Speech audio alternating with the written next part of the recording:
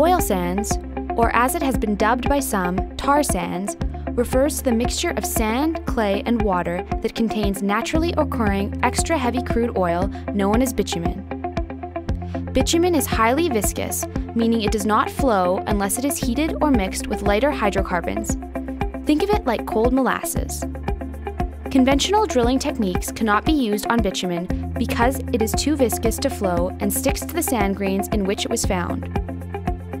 Therefore, other extraction techniques were developed to produce the oil, the most common methods being open-pit mining and in situ, which is Latin for in place. Bitumen within 75 meters of the surface is open-pit mined. First, huge clumps of oil sands are shoveled into large trucks.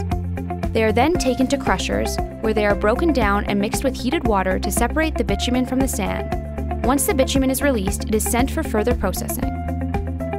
Around 80% of the oil sands are found 75 meters below the surface, and to extract them, in situ or underground methods must be used. The majority of the in situ operations pump steam underground through horizontal wells with the purpose of liquefying the bitumen, which can then be pumped up to the surface, a method called steam-assisted gravity drainage.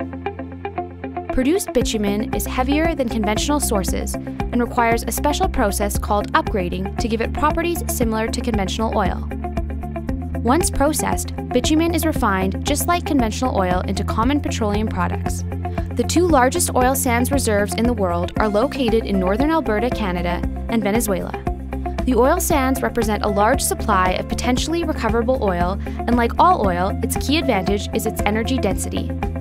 It is a versatile transportation fuel and is used in the creation of petroleum-based products that we use every day, like plastics. Oil sands development poses environmental and social challenges. The crude derived from oil sands is more carbon-intensive than conventional crude. This is due to the greenhouse gas emissions associated with the production techniques used in the oil sands. Other environmental challenges include heavy water use, which in most cases comes from fresh water sources. Tailings ponds, which are man-made dams for storing wastewater from oil sands mining processes, are problematic because of the contaminants contained in the wastewater. The water cannot be naturally recycled back into the ecosystem, but many companies are exploring technologies to return the water and ponds to their natural states. Land disturbance and use is also a concern for the oil sands, particularly when it comes to mining, as deposits occur in ecologically diverse areas. Finally, oil sands production costs are higher than conventional sources of oil.